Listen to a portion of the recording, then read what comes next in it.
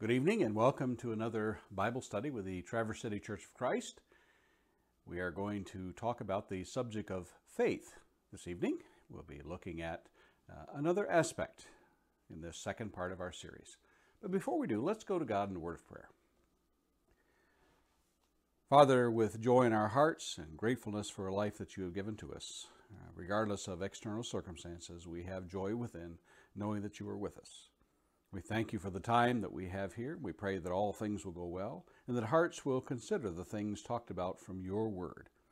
We pray for our nation and nations around the world that they might seek you for wisdom to know how to navigate through these trying times. All this we ask in Jesus' name. Amen.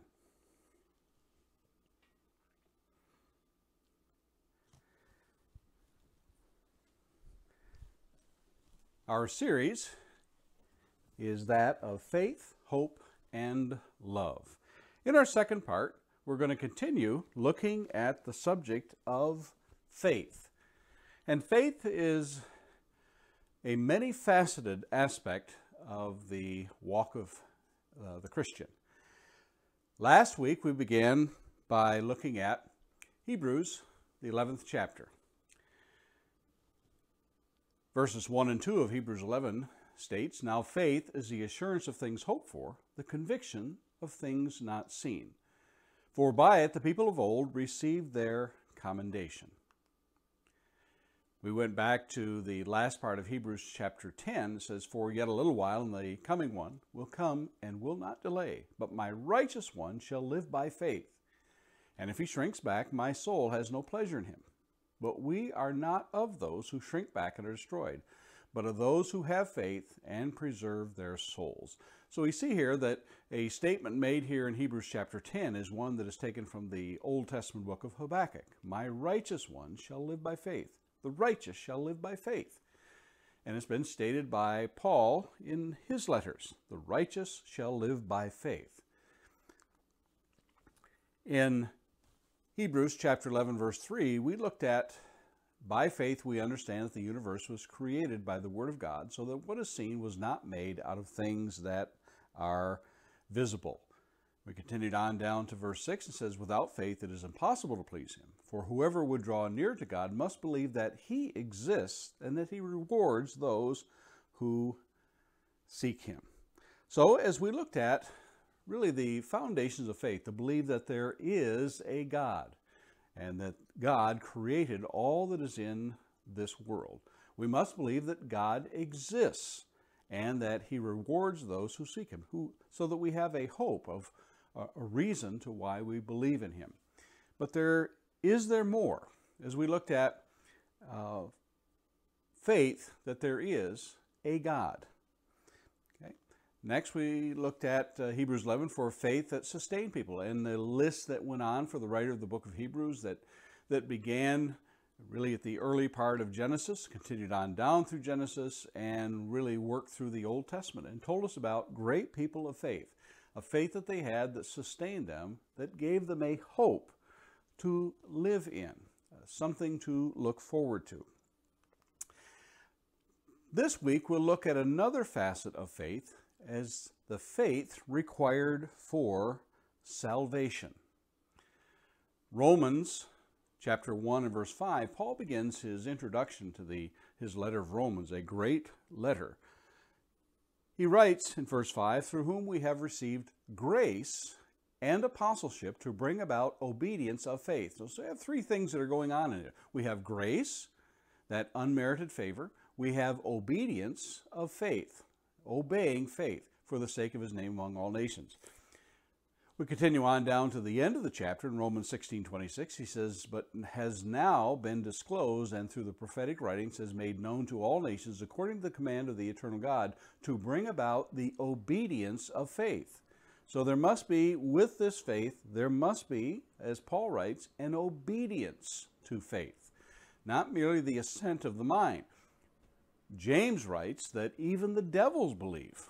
So it has to be more than just the assent of the mind, more than just the recognition that there is a higher power, because 95% or so it's been said, of the world believes that there is a higher power, that there is a God. Now, they may take the form of idols that they fashion out of wood or stone or metal, or those things of the stars or trees, inanimate objects. But they believe that there is a higher power. But there must be something more than simply believing that there is a God. So we move into the aspect of salvation here. Faith is from the Greek word pistis. It means persuasion, that is credence, a moral conviction of religious truth or truthfulness of God or a religious teacher, especially the reliance upon Christ for salvation. Abstractly, constancy in such profession. By extension, the system of religious, the gospel truth itself, assurance, belief, believe, faith, and fidelity. Well, that's a great definition, and so we understand the construct of it, but what is the reality of it? What does it look like?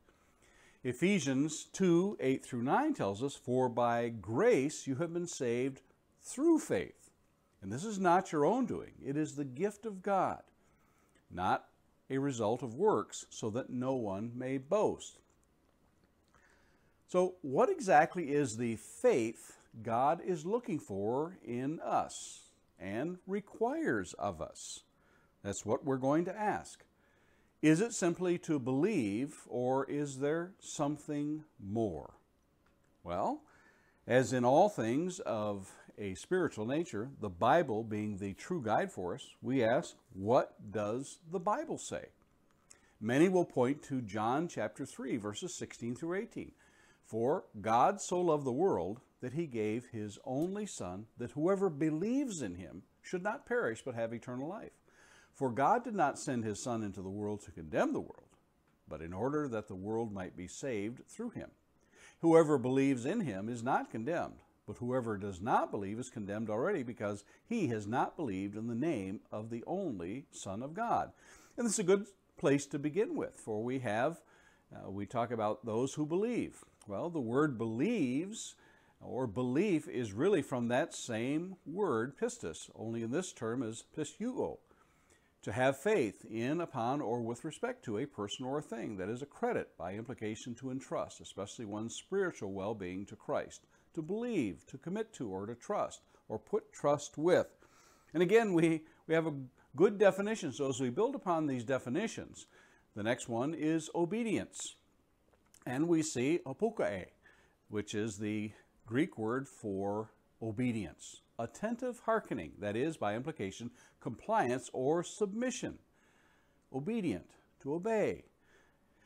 So we look at faith and belief, which come from the same word, but now we have obedience. And so we'll use this combination, which Paul used in Romans chapter 1 and verse 5, obedience and faith in obedience as they are combined together.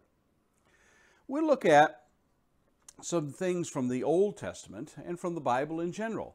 In Joshua chapter 6, we find that the Israelites have crossed the Jordan. They've come upon the city of Jericho, and they are given this command by God, beginning in verse 2. "And the Lord said to Joshua, See, I have given Jericho into your hand with its king and its mighty men of valor. You shall march around the city, all the men of war going around the city once. Thus you shall do for 6 days. 7 priests shall bear 7 trumpets of ram's horns before the ark. On the 7th day you shall march around the city 7 times, and the priests shall blow the trumpets." So we look at this. This is the command that God has given to the Israelites. What if the Israelites had not obeyed the Lord completely? Would the walls of Jericho have fallen? Well, fortunately for the Israelites, they obeyed God's every command. They marched around it once a day for 6 days. On the 7th day, they marched around 7 times, just as they were commanded. In 2 Kings chapter 5, verses 9 through 12, we find that we have a man named Naaman, and Naaman was a commander of the Babylonian army. And Naaman, we are told earlier in this chapter, had leprosy. According to one of his servants, who was an Israelite slave that they had taken, she says, "There is a man in Israel who can cure this." So Naaman goes to Israel to find the cure. So we begin the account in verse 9. So Naaman came with his horses and chariots and stood at the door of Elisha's house. And Elisha sent a messenger to him, saying, Go and wash in the Jordan 7 times, and your flesh shall be restored, and you shall be clean. But Naaman was angry and went away, saying, Behold, I thought that he would surely come out to me and stand and call upon the name of the Lord his God and wave his hand over the place and cure the leper. Are not Abana and Pharpar, the rivers of Damascus, better than all the waters of Israel? Could I not wash in them and be clean? So he turned and went away in a rage. Continuing on, but his servants came near and said to him, My father, it is a great word the prophet has spoken to you. Will you not do it? Has he actually said to you, Wash and be clean? So he went down and dipped himself 7 times in the Jordan, according to the word of the man of God. And his flesh was restored like the flesh of a little child, and he was clean. So once again we ask the question, would Naaman have been cleansed had he not obeyed completely every command?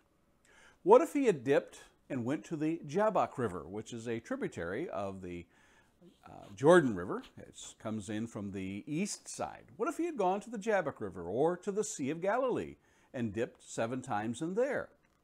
How about if he dipped only 1 time? 2 times?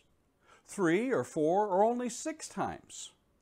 Would he have been cleansed? I believe in this case, as in the case of the walls falling in Jericho, they would not have, because they have not obeyed the Lord's command. Now, how can we make a statement like this? Well, let's go back a little bit further into the Old Testament. In Numbers chapter 20, verses 7 through 10, we find that the assembly of the congregation of Israel has murmured again to Moses because of the lack of water.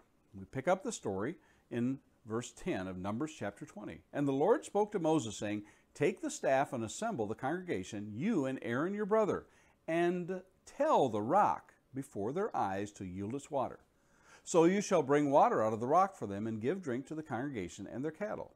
And Moses took the staff from before the Lord as he commanded him. Then Moses and Aaron gathered the assembly together before the rock, and he said to them, Hear now, you rebels, shall we bring water for you out of this rock?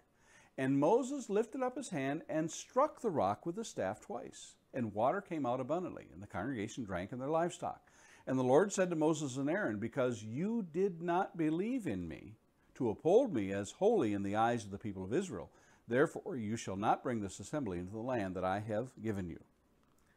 But Moses did believe he could get water from the rock. He just did it his way. Why didn't God accept it? That's the question that we ask. Why didn't God accept this? God told Moses to speak to the rock, but Moses struck the rock. The water came out, but the consequences were that neither Moses nor Aaron would lead the people into the promised land. So we find that God has made requests. He's made commands of people to do things. He expects them to be done his way. Now we go to Leviticus chapter 10 and verses 1 through 3. We find that Nadab and Abihu, the sons of Aaron, and Aaron being the high priest and his sons being priests under him, they are commanded to do certain things.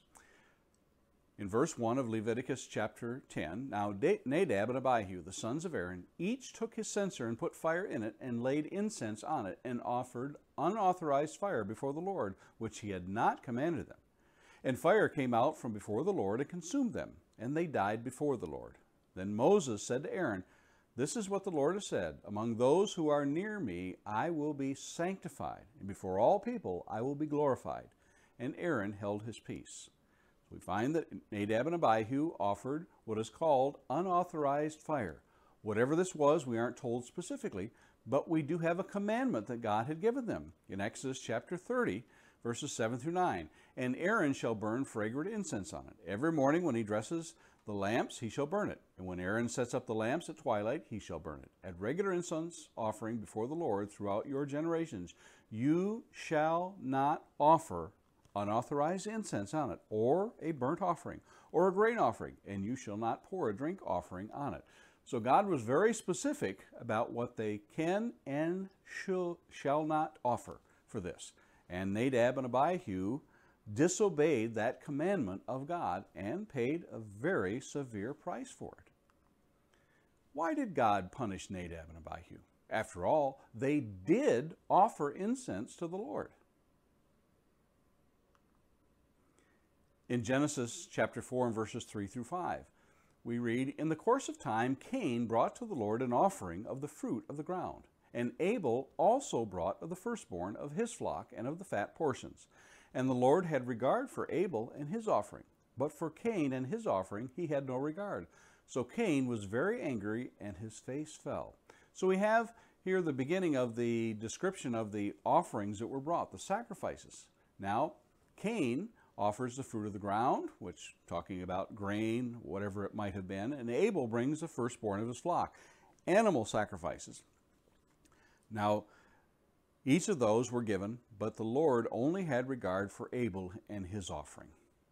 Hebrews chapter 11, verse 4 says, "By faith, Abel offered to God a more acceptable sacrifice than Cain, through which he was commended as righteous, God commending him by accepting his gifts. And through his faith, though he died, he still speaks." And this faith, we find, is the obedience to whatever he was told. He must have known, both of them must have known what was going to be an acceptable offering. However, Cain did not offer an acceptable offering, even though we can assume that he knew what it was. Abel knew, and by faith he offers that acceptable gift. So what does it mean by faith? Abel offered to God a more acceptable sacrifice. Well, and what more shall we add? Well, what if Noah had used a different wood, or different dimensions, or a different design when he built the ark? What if Moses had decided not to build the tabernacle and its furnishings according to the design? Exodus 25, verse 9 and verse 40 both say that he was given specific instructions on this. Acts 7:44 and Hebrews 8:5 says that he was to build it according to the pattern that he was shown. But what if he chose not to? Well, by faith, they did these exactly as they were commanded. So faith and belief, being the same thing, must be accompanied by obedience. But is this still true in the Christian age? We've looked at Cain and Abel being in what we would call the patriarchal age, in which the head of families were to offer sacrifices for the family. We went on into the Mosaic age, in which the law guided people. So we see that God made commands and expected them to be fulfilled. And there was a punishment that happened as a result of that. But is that still true in the Christian age? Is God somehow different? Does he somehow expect less of us when he makes a command for us? Well, let's take a look and see. Faith must be accompanied by obedience. So we look at John chapter 4, verses 23 through 24. Jesus is speaking to the woman at the well. She is a Samaritan. She is surprised because Jesus, being a Jew, is talking at the very least to a woman and then to a Samaritan. Jesus explains to her the hour is coming. It's coming. It's in the future yet, and is now here when the true worshipers will worship the Father in spirit and truth. For the Father is seeking such people to worship him. God is spirit, and those who worship him must worship in spirit and in truth. So God expects the same thing in these days that he has expected all along. We may remember that the Hebrew writer said, Jesus Christ is the same yesterday, today, and forever. God is the same. He expects that his commands are followed in spirit and in truth. In spirit, we might say reasonably, is from the heart with heartfelt conviction. And truth means the way God commands.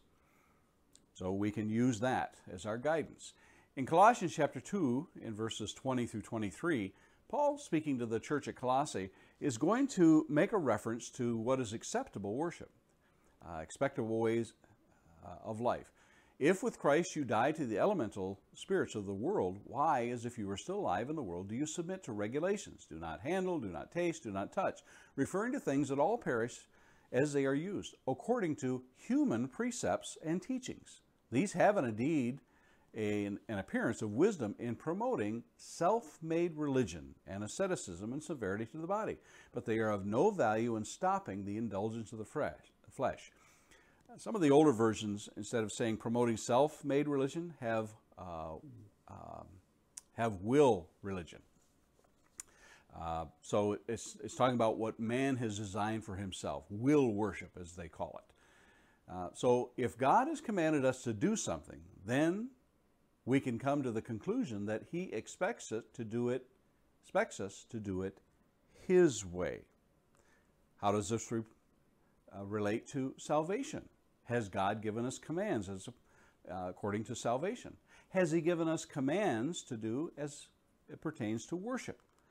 Has God given us commands as it pertains to daily living? Are we simply left on our own? We say, well, I have a good feeling about how I should be saved and how I should worship God, or how I should live my life according to how I think it ought to be, apart from what the Word of God tells us. Well, he expects us to do it his way. As it pertains to salvation, Jesus began, or should we say ended, his life before his ascension into heaven concerning salvation in Matthew chapter 28, verses 18 through 20. Many people will often call this the Great Commission. This is what he has committed or made the commission for his disciples to go. And Jesus came and said to them, all authority in heaven and on earth has been given to me. So we stop right there and say, well, if all authority has been given in heaven and earth, then what Jesus says is with authority and should be done. So he gives them, and I have really 4 different commands that he has. He says, go, therefore, and make disciples. Go and make disciples of all nations. So the first command is to go, but not just to go out, but also to make disciples, baptizing them in the name of the Father and the Son and the Holy Spirit. So we find this is part of the plan of salvation. And then teaching them to observe a little bit of what he's commanded, some of what he's commanded, or all that he has commanded. Well, we can see right here it says, teaching them to observe all that I've commanded you. And behold, I am with you always to the end of the age. Now, Mark chapter 16, verse 15 and 16, and he said to them, go into all the world and proclaim the gospel to the whole creation. Whoever believes and is baptized will be saved, but whoever does not believe will be condemned. And we come down to Luke chapter 24, verses 46 through 48. All of these have been given before Jesus makes his ascension and rises back up to heaven. And he said to them, beginning in verse 46, thus it is written that the Christ should suffer and on the third day rise from the dead, and that repentance for forgiveness of sins should be proclaimed in his name to all nations, beginning from Jerusalem. You are witnesses of these things. So we can see in Matthew, Mark, and Luke that they are given orders to do. These are not opposed to one another. He says that they are to go out and they are to proclaim or to preach, to go into all the world, to all nations. And these are the things that they should talk about. They're going to talk about repentance for forgiveness of sins. They're going to talk about baptism, and they're going to talk about those who believe. Did the apostles obey the command of the Lord to go and proclaim or to preach the message of salvation? They were given this command by Jesus. Let's see if they actually did it. In Acts chapter 2 and verse 14, a matter of about 10 days or so after Jesus had ascended, we find on the day of Pentecost, but Peter, when the people had come together because they're hearing them speak each in their own language, then we find, but Peter, standing with the 11, lifted up his voice and addressed them. And this is what we call preaching. He's proclaiming, men of Judea and all who dwell in Jerusalem, let this be known to you and give ear to my words. He's calling their attention, and then he continues on for what we might see for the next 24 verses or so, telling about the things that have been prophesied from the Old Testament. And you can read this on your own, but the gist of what I'm trying to show here is that Peter actually did what the Lord had told him. He's going to preach. He's going to preach to them about his death, burial, and resurrection. And so we come down at the end, and the end of a sermon in verse 36, he says, let all the house of Israel therefore know for certain that God has made him, speaking of Jesus, both Lord and Christ, this Jesus whom you crucified. Now when they heard this, they were cut to their heart and said to Peter and the rest of the apostles, brothers, what shall we do? We can tell that they believed what Peter told them and that they have a certain regret, a repentance, as it were, of the idea that they need to do something. Brothers, what shall we do? And Peter said to them, repent and be baptized, every one of you, in the name of Jesus Christ for the forgiveness of your sins, and you will receive the gift of the Holy Spirit. So we have, really, it's already apparent that they believe, but he tells them they must repent and be baptized in the name of Jesus Christ for the forgiveness of their sins. So we see that they actually did do what Christ had told them to do. Peter preaches the gospel.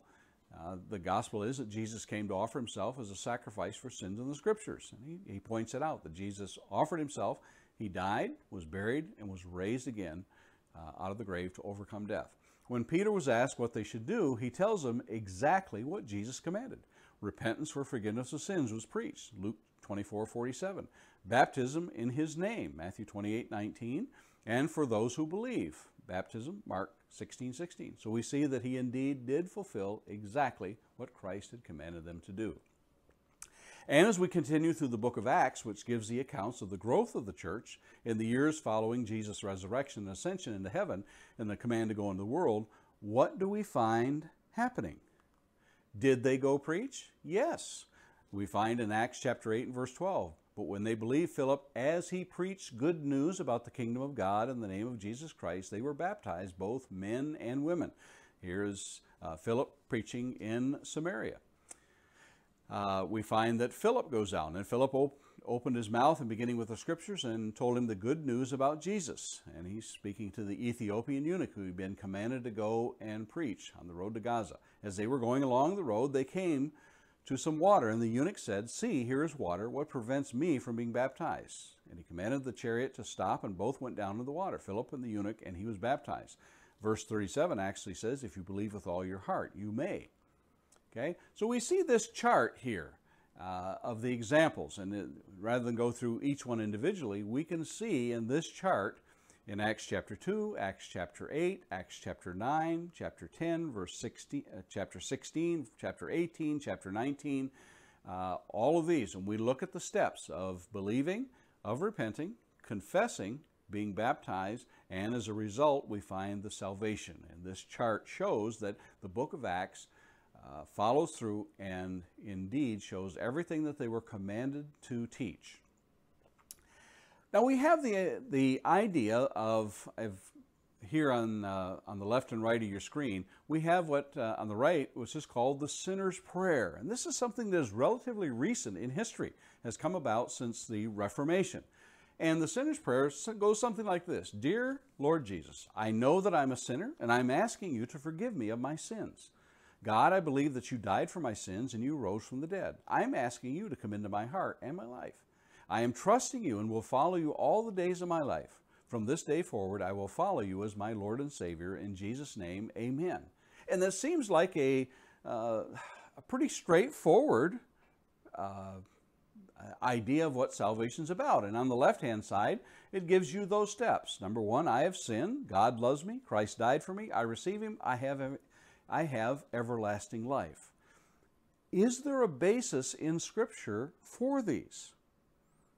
Well, let's look at another God's five-step plan. And beginning down at the bottom, we see that one must hear, Romans 10:17. Faith comes by hearing, and hearing by the Word of God. Believing. God so loved the world that he gave his only begotten Son, that whoever should believe shall have eternal life.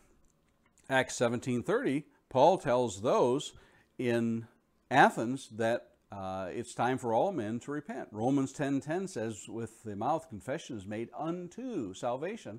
And then Mark 16:15 and Acts 2:38, we find that they were baptized. All of these we can find in Scripture. But do we find this? Do we actually find anyone saying the sinner's prayer? Well, they may go back to the Old Testament, but we don't live under the Old Testament. We don't live under the old law. We live under the law of Christ. Remember, Jesus said that all authority has been given to me, and therefore he gave them commands of what to do. Is the sinner's prayer part of what Jesus commanded people to do? Can you find it in the Scriptures? Oh, Romans 10, verse 17, we say, so faith comes from hearing, and hearing through the word of Christ. Now remember last week we looked at the writer of the book of Hebrews talks about that what faith is, faith in believing that there is a God and that he is a rewarder of those who come to him. So we read many things about faith, about believing that God created this world. It just didn't come into being on its own. But we find as it pertains to salvation, the faith resulting in salvation, faith comes from hearing, and hearing through the word of Christ. We can't hear it from, say, the Bhagavad Gita or the Talmud or other writings that do not pertain to Christianity. We must go to the words of Christ to find out. Faith comes from hearing, and hearing through the word of Christ. Paul tells the church in Corinth in 1 Corinthians chapter 15, verse 3 and 4, it's about as concise of the gospel message. He tells them, for I deliver to you as first importance what I also received, that Christ died for our sins in accordance with the Scriptures, that he was buried, and that he was raised on the third day in accordance with the Scriptures. He really puts it, encapsulate it, really in these two verses. The first importance, what I received, Christ died for our sins according to the Scriptures, he was buried, and he was raised on the third day. In Acts 2:41, he says, so those who received his word were baptized, and there were added that day about 3,000 souls. There's a connection here between receiving the word, which really means they believed the word, they were baptized, and they were added about 3,000 souls. And that's the day of Pentecost, which Peter preached. Acts chapter 80, verse 36 through 37. Now as they went down the road, they came to some water, and the eunuch said, see, here's water. What hinders me from being baptized? Then Philip said, if you believe with all your heart, you may. And he answers and says, I believe that Jesus Christ is the Son of God. And it tells us that they went down in the water and were baptized. So I stop here for just a moment. How would the Ethiopian eunuch have known that baptism was a part of salvation unless Philip had told him? How would he even have known?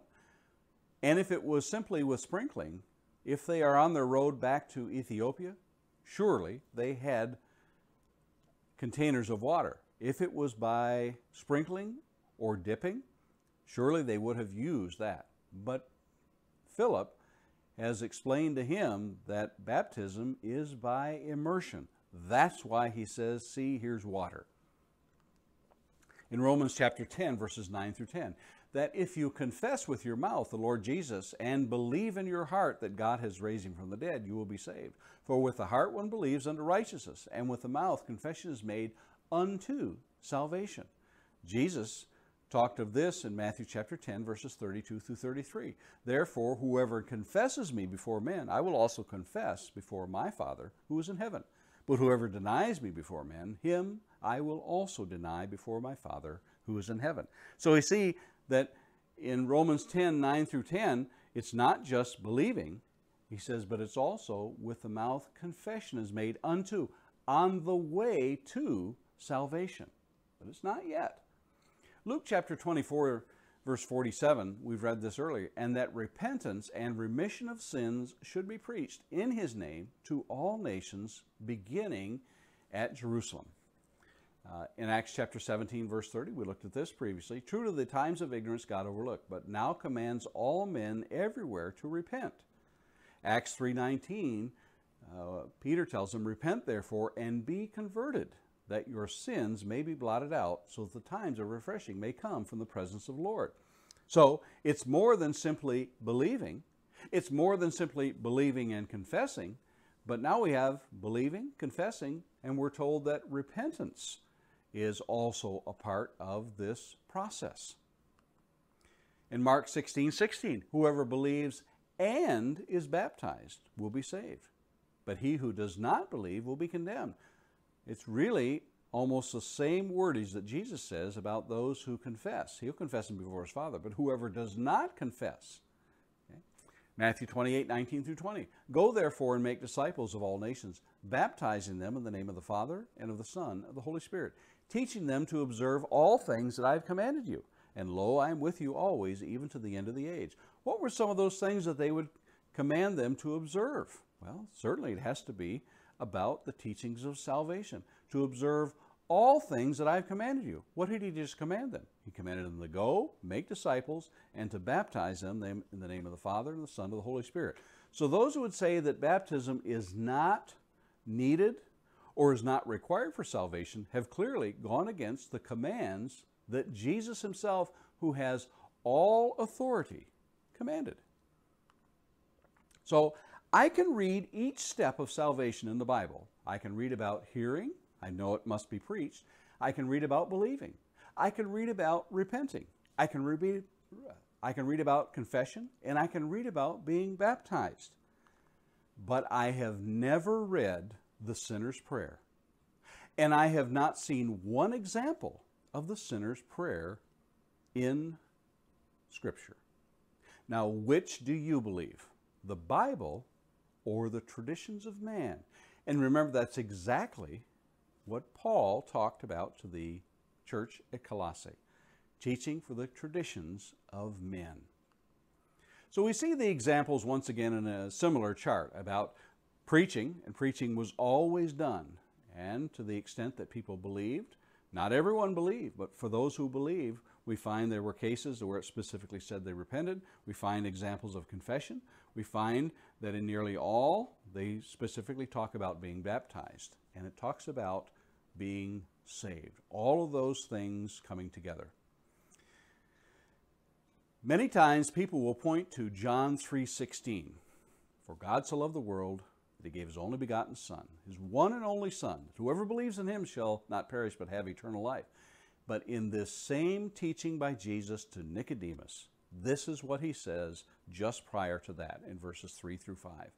Jesus answered, said to him, speaking to Nicodemus, most assuredly I say to you, unless one is born again, he cannot see the kingdom of God. And Nicodemus said to him, how can a man be born when he is old? Can he enter a second time into his mother's womb and be born? Jesus answered, most assuredly I say to you, unless one is born of water and of the Spirit, he cannot enter the kingdom of God. Was water required for salvation? According to what Jesus, and remember, he has all authority. He says, yes, one is born of the water and the Spirit. He cannot enter the kingdom of God. Is water baptism required for salvation? Jesus says so right here in the same conversation, in the same context, when he said, whoever believes. Acts 2:32. What did Peter say when they said, what shall we do? Peter said to them, repent and let every one of you be baptized in the name of Jesus Christ for the remission of sins, and you shall receive the gift of the Holy Spirit. We come back to here, unless one is born of the water and the Spirit. Peter says, be baptized, and you'll receive the gift of the Holy Spirit. Which will you believe? The traditions of man, or will you believe what the Scripture actually says? For Jesus says it will be by his words that we will be judged. So as we come to the end of our class today, as we have looked at faith as it pertains to salvation, we want you to read and study these for yourself, to come to that conclusion by what the Bible says. So when you hear someone that says, all I want you to do, all you need to do, all you're ever required to do is to say the sinner's prayer and you cannot be lost, remember, it is by the words of Christ that we will be judged. Last week we looked at faith as it pertains to believing that there is a God, and that faith which led those people of the old to have that type of faith that led them to have a hope. This week we looked at faith as it pertains to salvation. Next week we're going to look at faith as it pertains to how we live and how we worship God. And God, believe it or not, has some very specific commands as to how we should worship him. So as we close, let's go to God in a word of prayer. Father, we thank you for a time that we have spent here.